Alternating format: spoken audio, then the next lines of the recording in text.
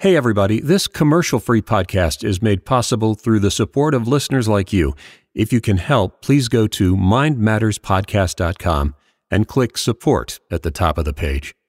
Welcome to the Mind. What do we really mean by genius? Matters. Gifted brains are different. Podcast.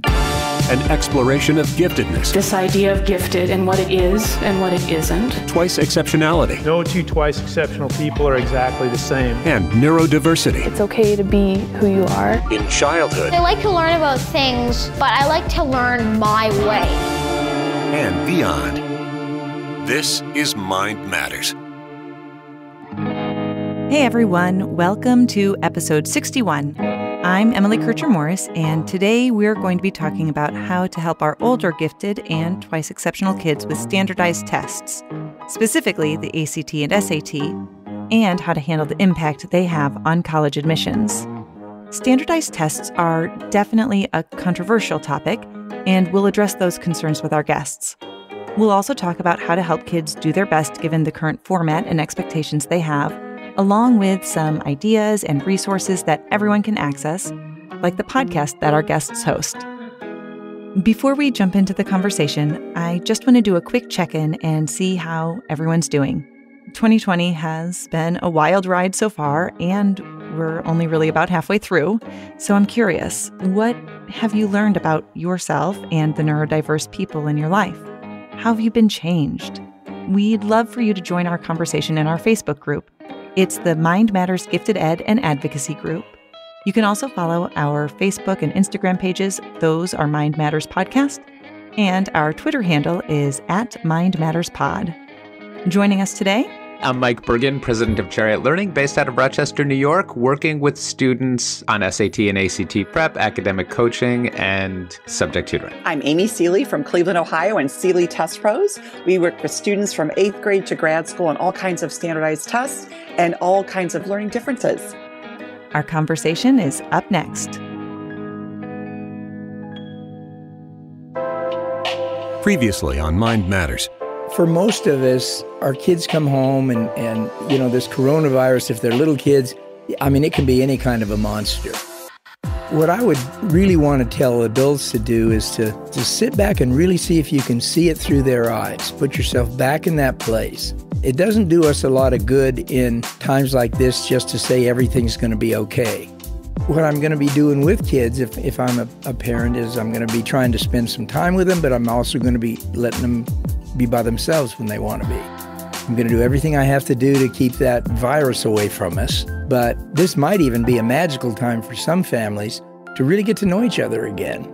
That's episode 56. Look for it wherever you get your podcasts.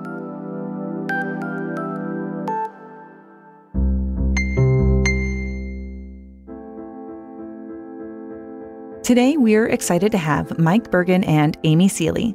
They are the hosts of a podcast called Tests and the Rest, and we're going to be talking about testing, what our kids have to go through to gauge the qualifications for college, and what it takes to prepare for those tests.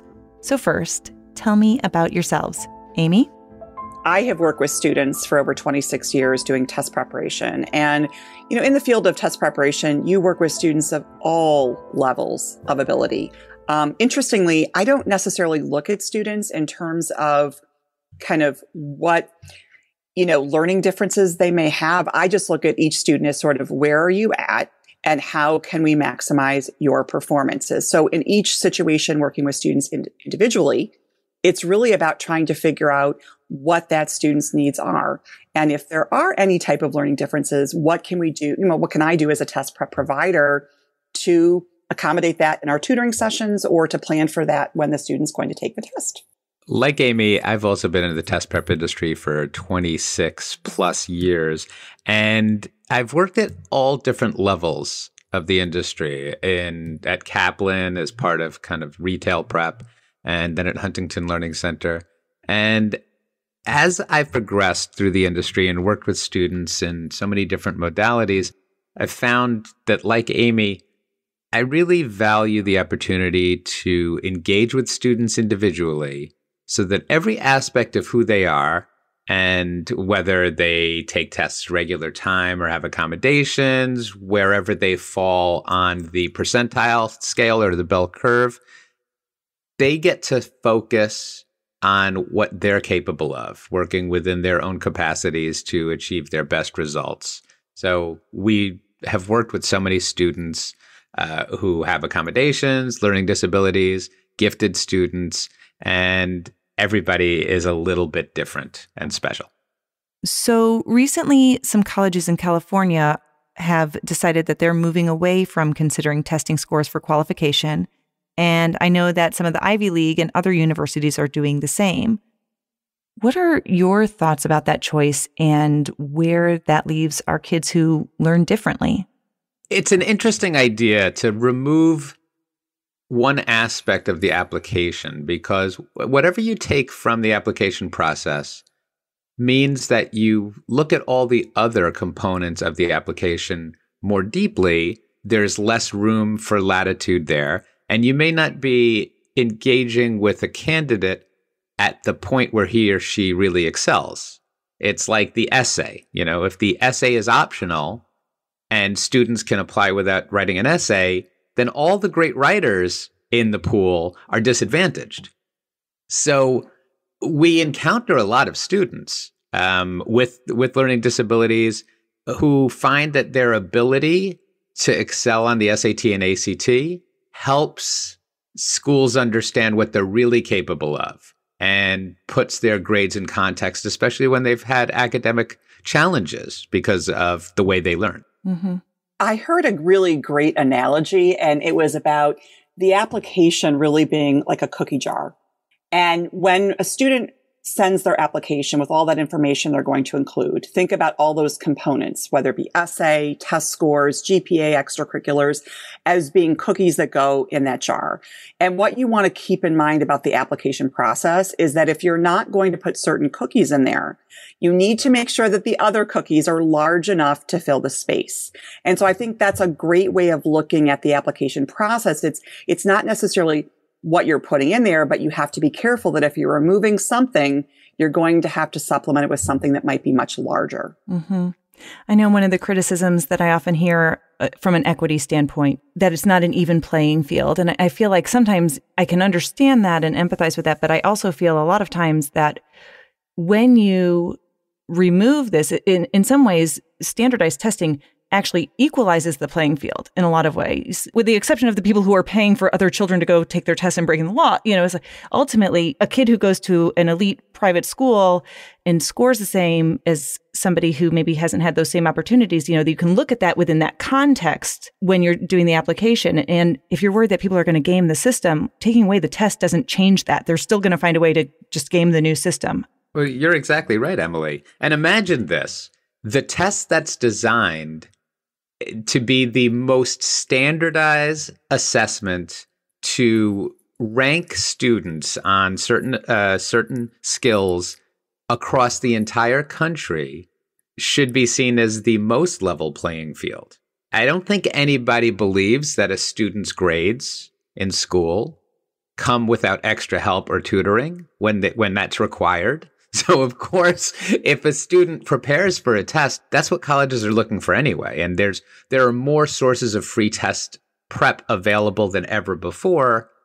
But every aspect of the application requires support, requires structure, and does not allow for an even playing field. There's no aspect of a student's life which is not tilted in one way or another based on their access to resources. Yeah. And I think that's what's interesting too. If you consider a student who, let's say, is a student athlete, that student may be putting resources and time towards that pursuit, and they may be excelling in that. And yet another student, doesn't have the time, doesn't have the resources, and is not as good of an athlete because they didn't get provided with those opportunities. And yet the athlete may gain some advantage in the admissions process. So I think it's all about different skills, different abilities. And, in some cases, students will demonstrate that in different areas. By removing, let's say, tests from the equation, then I think we limit, in some students' cases, their ability to demonstrate how they are performing in that sort of standardized level playing field.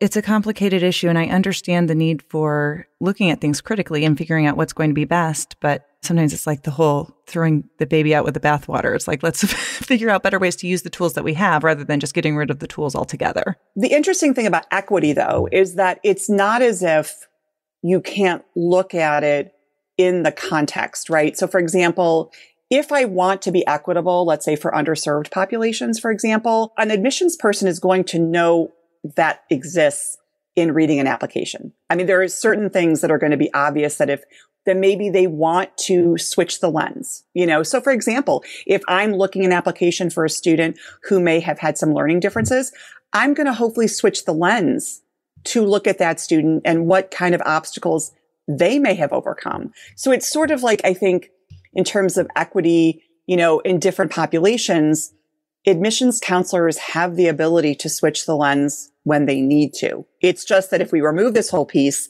that really skews where that lens can look because it removes something for some students. Mm-hmm. Yeah, to Amy's point, there are certain applicants who have always been test optional. I mean, and that's that colleges in the admissions office have priorities. They see the kind of campus they want. They know which students they're hoping will bring different perspectives and abilities and skills to the party, almost literally.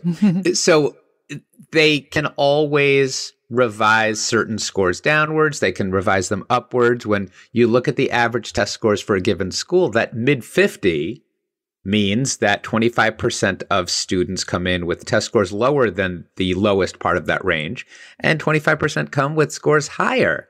And it just means that there's always been an option.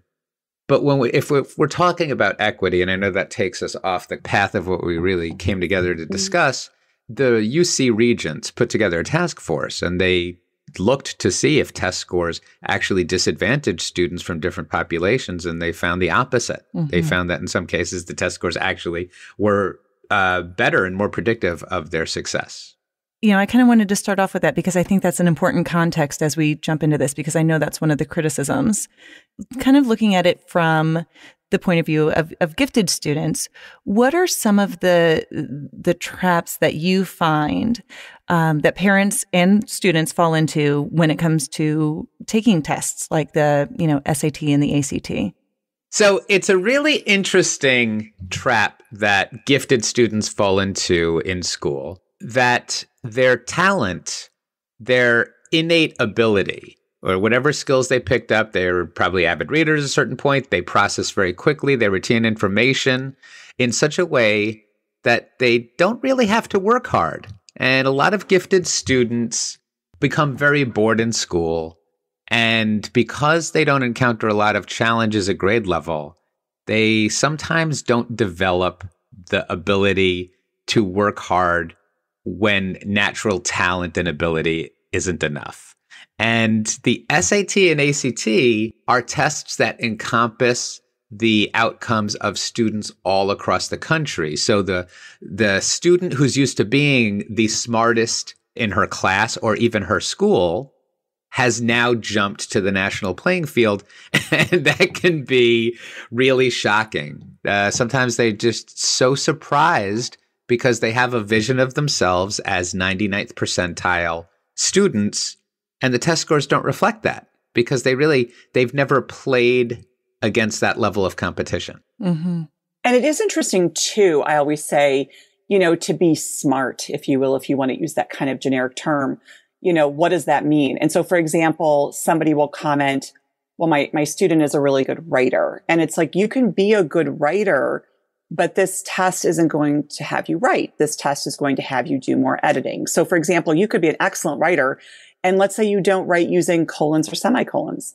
Well, that's going to create somewhat of a challenge on the test because you have to specifically know those rules and know how to apply them or have to sort of have facility with them. So at a certain point, you can be gifted and you can know a lot, but the test itself could shine a light on areas where like, oh, I need to review that, or I need to remind myself of what did I learn about that, like in 5th or 6th grade or something like that. Mm-hmm. And like to Mike's point, if learning has always been easy, it's sometimes realizing, oh no, you're going to have to seek out this information, or increase your knowledge or retention so that you can do well on the test with that information. When you're working with kids who are very bright, is there a different angle that you take when you're working with them to help them get ready for these types of tests? Absolutely. So when we say very bright, I'm going to assume that we're kind of conflating with that higher baseline of content knowledge. Yes. High cognitive ability. Right. Yeah. And they're already great readers. They already have a facility with English language. They already have strong conceptual math understanding and are likely on an advanced track. And the best way to look at how you might approach a gifted student is the way you would approach a star athlete. And if you look at test prep through the lens of sports or art, then you realize that the more promising you are, the higher your potential, the more coaching you do, not the less. Very often parents come in and say, well, my son already has A's, so he probably only needs a little bit of work. But no parent of a promising musician says, well, my son is already a great guitar player, so he probably doesn't need a lot of rehearsal. That if you want to excel and you want to continue to push, then you focus more on practice and coaching and pushing the border of how high you can achieve. It is interesting with the higher scores like that. It's the refinement. I had a session with a student yesterday who only missed 7 questions in an entire test. And you think to yourself, wow, how are you going to fill the hour with that student? But believe it or not, it took us a full hour because each of those questions we were talking about, and digging into what she picked, why she picked, how she should have thought about it. And so it is interesting because sometimes with those kinds of students, your conversations actually about the errors can be much deeper because they sort of grasp like everything about the conversation, and it helps them to become better when they go out and, let's say, try doing another test. I think a lot of times there's also an assumption that kids who are gifted are going to automatically get excellent test scores. Do you see that, or is that not necessarily the case? I think when you get to 11th or 12th grade, which is typically when Mike or I would see most of our students, I don't generally have any parent identify the student as gifted to me when they contact me. Now, it usually would speak for itself because those students might be enrolled in more honors programs, more AP or IB programs, or maybe they're doing dual enrollment. But it's interesting. I rarely get a parent identifying their student as gifted when they contact me. How about you, Mike? Well, I think it's that parents might have higher expectations for their students than the first practice test or PSAT shows. Mm-hmm. So a parent might get through 10th grade thinking that their son or daughters are destined for perfect test scores. But once the evidence comes in, they're like, all right, I see that. There's a disconnect. And that's really what they want to explore. Why is it that my historically brilliant child is not displaying that brilliance on these exams? Another way to look at it is that the SAT and ACT are as different from conventional classes in school as one sport is from another.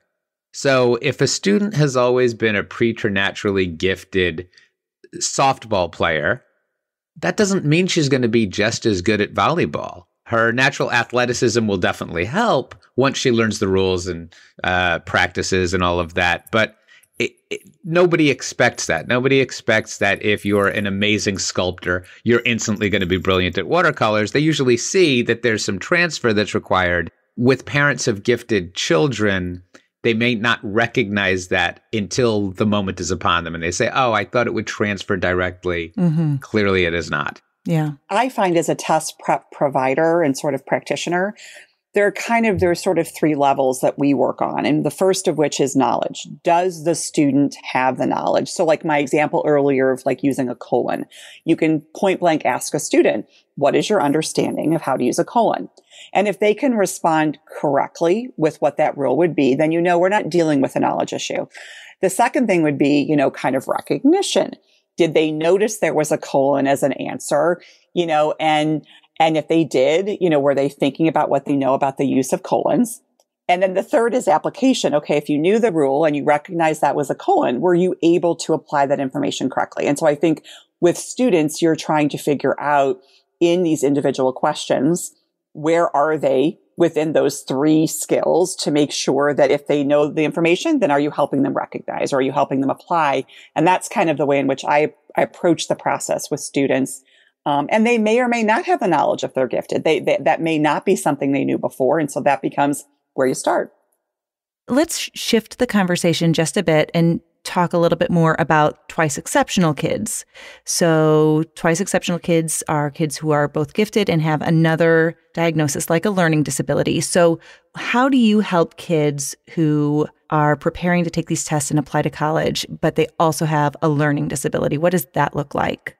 So very interestingly, twice exceptional students don't necessarily have the remedial study skills that a lot of gifted students have, in that they haven't had everything come easy to them. There were other challenges they had to learn to overcome, and that level of resilience and tenacity helps. It actually makes the test prep process easier for them, even though they may face some other challenges as far as testing with accommodations and learning how to work within those boundaries go. One of the things that I find interesting is just the access to accommodations. So for example, being able to get extra time.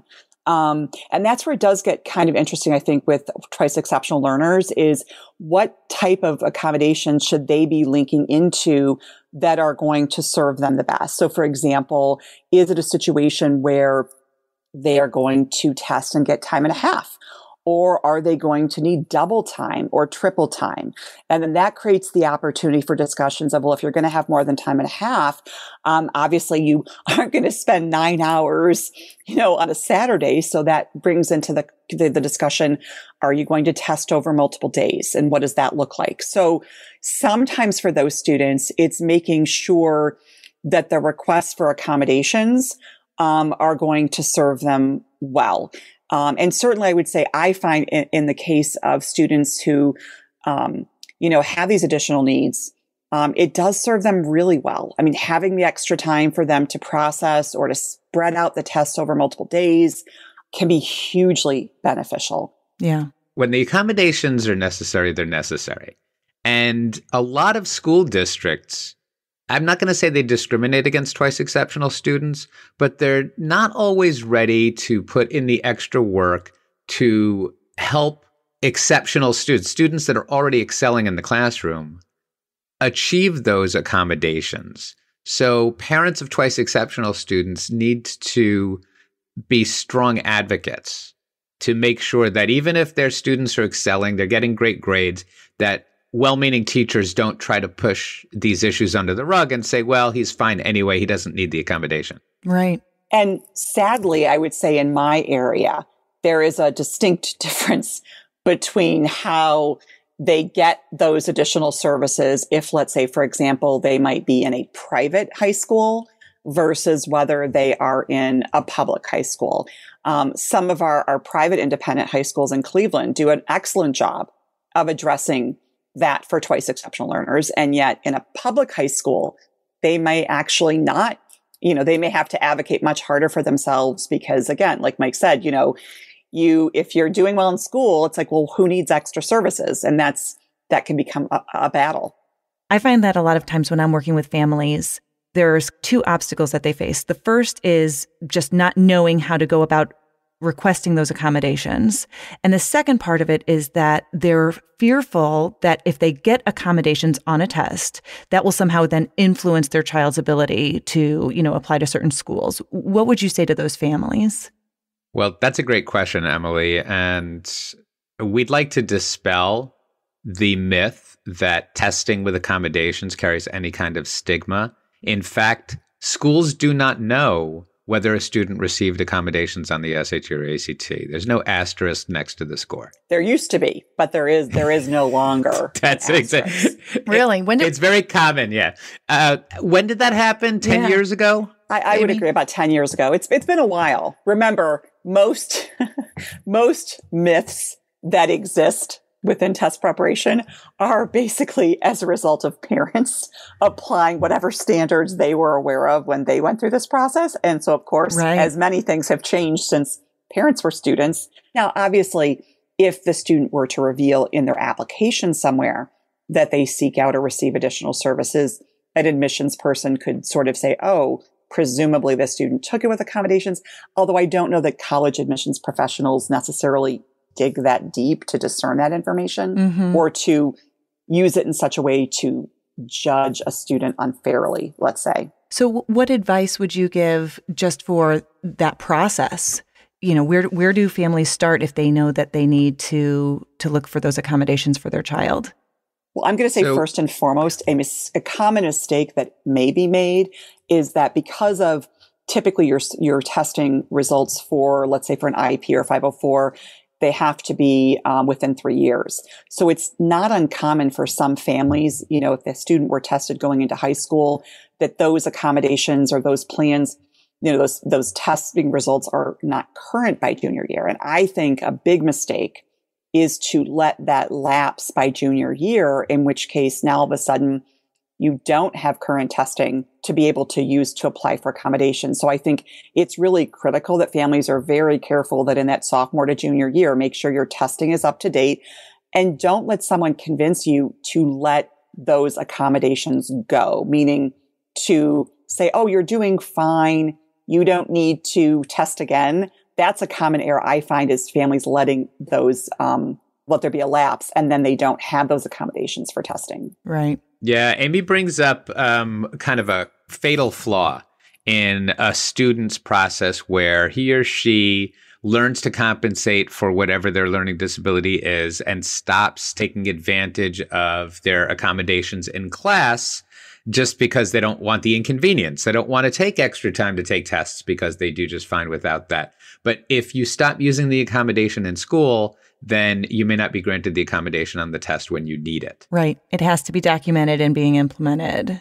And it's very common for, you know, even like professionals to say, oh, they're doing great in school. We don't need this, in which case we're going to let it go. And it's like, oh. Yeah. Another point, Emily, about the application for accommodations process is that the counseling office of every high school has a direct channel. The process is streamlined, so whenever possible, families should work in partnership with their school counselors to get those accommodations. Well, I know that we could keep talking about this, and I think maybe we'd love to have you back because I'd be interested in talking to you more even just about the direct application process, which I know you guys are very knowledgeable about as well. But if people need to get in touch with you, how can they reach you? You can reach me at Mike@Chariot Learning or go to the chariotlearning.com website. We have a ton of information there, frequently asked questions about every aspect of the application process, including getting accommodations, how to get your best test scores, all of that. Also, I'll say this before Amy starts talking, that she and I are the co-hosts of the Test and the Rest podcast. And we love to cover all kinds of issues on testing, college admissions, and learning, including a lot of podcast topics that are relevant to this particular conversation, including Emily, having had you talk about twice exceptional students. So that's proof of how great our guests are.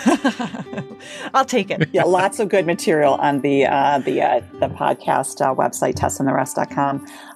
But no, if listeners want to get a hold of me, the best way is through our website, which is SeeleyTestPros.com, or just Amy, AMY, at SeeleyTestPros.com. Mike and Amy, thank you so much for your time today. We really appreciate it. It was so great to speak with you.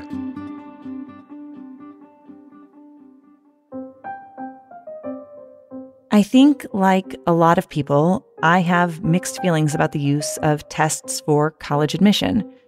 For the kids I work with who get stressed about the tests, I try to help them remember that these tests do not define them. The scores are a single data point and aren't necessarily a make or break factor.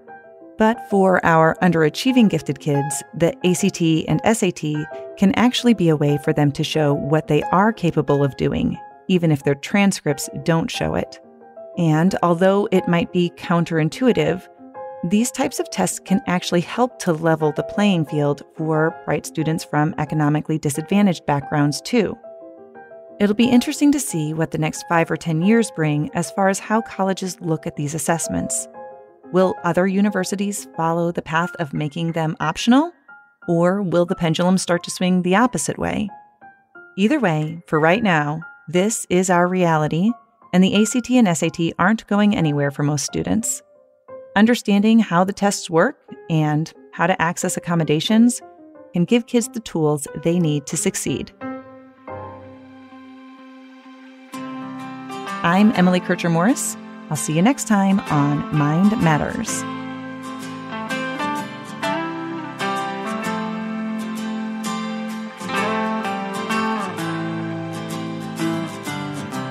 Looking up at a tree, I remember how it started. I was lost in a dream when the fire in my heart said an open rose. I've already found sunlight, the feeling grows, and anything sounds alright. I'm breaking loose, living in the moment in my own balloon.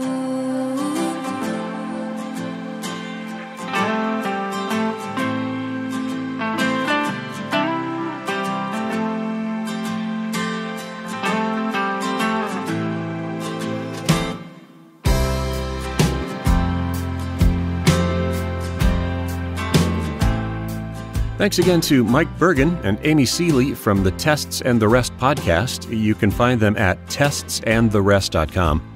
Also, thanks to the hardworking musicians and producers who provide the music for Mind Matters. We appreciate you guys and couldn't do it without you. If you'd like to help support us, man, we would love that. Go to mindmatterspodcast.com and click on support at the top of the page. For Emily, I'm executive producer Dave Morris. Stay safe, stay healthy. See you next time. Living in the moment in my own balloon.